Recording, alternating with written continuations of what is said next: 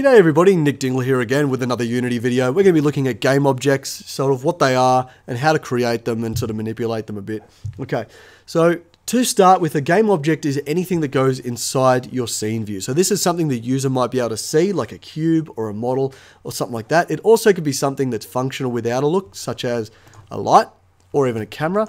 And there is such a thing as an empty game object. I did sort of touch on that in a previous video, but I will talk about it in this one. So creating game objects, you could do in a number of ways, okay? There are built-in ones that you could use up here. There are also other game objects you can make, like meshes and 3D objects that you could import in, and music. But for the moment, let's just have a look at the built-in ones and get used to them. So you can create empty objects, 3D ones, 2D, light objects, audio, user interface, particle, system, and camera objects, okay? So let's just focus on creating some 3D ones for the moment. I'm going to click on cube.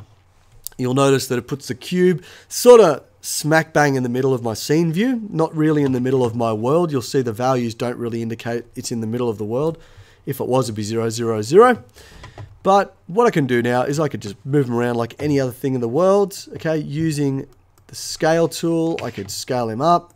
And you can do this with basically any object in your game, okay? Because every object in the world, or game object I should say, has a scale, a rotation, and a position value. Now you'll probably notice I move between these tools pretty quickly, and I'm not going up here to select them. That's because I'm using the shortcut keys. Now, I didn't explain this in the last video, and I realized that afterwards. The shortcut is Q for the pan tool, okay, like so, W for the move tool, E for rotate, R for scale, T for the sprite tool. So it basically just works its way across the first letters of your keyboard. All right, so that's pretty much the easiest way to remember it. All right, let's make some more 3D objects. The second way you can create objects is down here in the hierarchy, and I've done this previously. But first of all, before I create one, I'm going to left click to make sure the cube is not selected, right click, and then go down here. And you'll see that it's the same options you get up here in the game object menu, but like a few at the bottom we're missing. So you could make a sphere, and hello, there's a sphere. We could create capsules. Why are they going down there? That's weird. I'm going to move my cube. There we go. There's my capsule. Cylinders, like so. And then we've got planes. And I want to talk about this guy because he's quite interesting, okay? One thing you'll notice, he's flat, okay? That's probably not that interesting, but bear with me. Let's move him up above that grid. Okay. So with planes, one thing you might notice is they've got lots and lots of blue lines on these guys. And if I'm just going to turn my grid off for a second, it's annoying me. If I click on the cube, you'll notice he's only got one blue line straight through the middle. And what this means, if you know anything about 3D graphics, you may have heard of polygons. And the way to think of a polygon is it's a triangle. All right. And what you'll notice is there's two triangles that make up one side of a cube. Now you'll see that on every single side of a cube. When I click on the plane, he's got tons of it. So what this means is the plane is really detailed when it comes to how many polygons it's got. So that makes it really handy for very detailed objects and things like that. If I go under the plane, you'll notice something as well. He's invisible. He has no back face. And the idea is, a plane, you will only ever want to see the front of it, okay? If a player ever goes behind it, it's going to be invisible and they'll never see it. And this saves on memory because I'm only rendering that many polygons and I'm not adding double the amount on the other side, okay? So it's really handy that you can only see one side of the plane. Now, generally you'll use this for like things in the distance or walls in a corridor where you cannot ever go behind them, okay? So the idea is to reduce the amount of memory your game is using by using these kind of objects. The next one is called a quad, and he's the same thing as our plane. Okay, you'll see he's flat. If I go behind him, he has no back face. Okay, but he's about as detailed as the cube. He's only got 2 polygons. He hasn't got as many as the plane. So a quad would be used for a similar thing as the plane, but just for less detailed work. All right. Now, I'm not going to go through the rest of the 3D objects. I think a lot of these probably warrant their own video, but you can play with them if you want to later on. Let's go to 2D objects. We can only create one 2D object, and that's a sprite. If I click on that, you'll notice it's empty. There is no 2D object to look at. Okay, and that's because it wants to know what picture you want to give it. All right, so over here, you'll see it's got a sprite setting. Okay, and it currently says none. I can either drag a 2D picture into that spot just by bloop, like so, or I can use the circle selector to choose from anything. Now, all these assets, by the way, people, I've gotten from the standard assets. So I've just imported the 2D library of assets. Okay. Now, the sprite is the exact same thing. We can move it, we can rotate it, and we can scale it. Okay. It probably looks and works a little bit easier in the 2D mode. Okay, because you can use the sprite tool a bit more effectively. Okay. Let's drag in a sprite strip. Now, this guy has already been set up by the Unity, the Unity crew, I guess. If I drag him in, you'll see that it only drags in one of those pictures. And I can create a new animation. Yep, whatever. And he is an animated sprite. So you can create sprites by making them new here, or just dragging them in from down here. Okay, and that's pretty much how the 2D objects work. They're really good, and I think Unity has actually done a great job at making that a really easy process to get sprites in. It's a little bit fiddly when you get to things like sprite strips, where you've got multiple pictures in one, but I'm going to do a whole video on that later on. The only real objects I want to talk about from now, because, well, actually we'll talk about lights, and then we'll talk about the empty objects as well. So, there's three types of lights that I like to focus on. You've got directional, point, and spot. I won't talk about the area lights in this video. We'll do that later on. But the directional light. In a 3D game, you always start with a directional light. And he's right here. Okay? You cannot see him. He does not render anything. So they use a gizmo to show him. You'll notice when I move him around, he's like a sun. Okay? The idea is he provides light all over your world. All right? The other thing to think about is when I move him, you'll see that nothing changes. The shadows don't change. The light intensity don't change.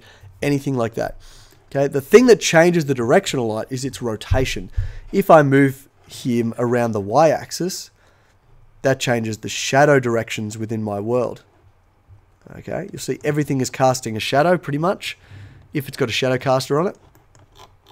Okay, if I change his z-axis, you'll see it sort of changes the time of day all the way to sort of nighttime. X is very similar to this reflect. It just changes the way or the angle that it moves. Okay, so that's really handy. So if you want to create like a daytime effect, I'm going to change that to local. If you want to create a daytime effect, you can just simply change the x-axis and it's automatically going to go to nighttime. And then it'll come back. Anyway, just something to play around with later on. So that's the second type of light. I'm going to delete this one before I show the second one. Lost all our light. You'll also notice we've got an ambient light. We're not going to talk about that in this video though. Spotlight. Exactly how it sounds. It's in a spot and you'll see this big yellow sphere. That is how big the light is. It's just a big sphere of light. If I'm moving closer to things, they're going to light up a bit more. And I can change the intensity and the range of it. Okay, depending on what you want to do. So this would be good for things like lamps without, you know, what do you call them? Shades? Is that the word I'm looking for? Probably not. But anyway, if you can correct me on that, that'd be awesome. So essentially that's a point light. The third type of light, the spotlight, liken him to a torch. Okay, you'll see he's got a cone when he gets close to things. Where is he? Get out of there. He's just got one spot that he lights up. So again, I can change the range. I can change the spot angle, which makes him wider. I can change the intensity. Okay, but notice by default, it doesn't cast any shadows, and that's the same with the area light. If I want, I can change the shadow type to shadows. Just bear in mind, the more shadows you add in your game, the more intensive it becomes on the GPU. Right, so it's probably not a good idea to do lots of shadows throughout like mobile games and things like that. Alright, and that's basically it for the lights. The last couple of things we'll have a look at is just the empty ones and sub-objects. So an empty object is exactly how it sounds. It's got nothing in it. So you might ask, why the hell would you want an empty game object? There's two reasons. The first one is you don't want anything rendered to the screen, but you might want to add a script to it which handles the enemy AI or something like that. Okay, that's why you would use empty game objects. The second reason you might use them is to create sub-objects that are attached to this object. So I'm going to create a weird enemy character for this example. I'm going to create a cube. All right, hello, Mr. Enemy. And let's give him some eyes and a mouth. Now, keep cube 1 selected. If you right-click, what this is going to do is add this object as a sub-object of cube 1, like so. You'll see that sphere is underneath cube 1, and if I collapse this arrow, sphere is still there, he's just hidden. All right. With sphere selected, I can actually still move him around. So I can grab him, I can scale him, all that kind of stuff. I'm going to use this as a bit of an eyeball. Like so. Bit weird, but anyway. And the reason you would do something like this is because now if I move the cube, it moves with it. Same with rotating and scaling. Okay, so if the parent changes, so cube 1 is the parent, sphere is the child.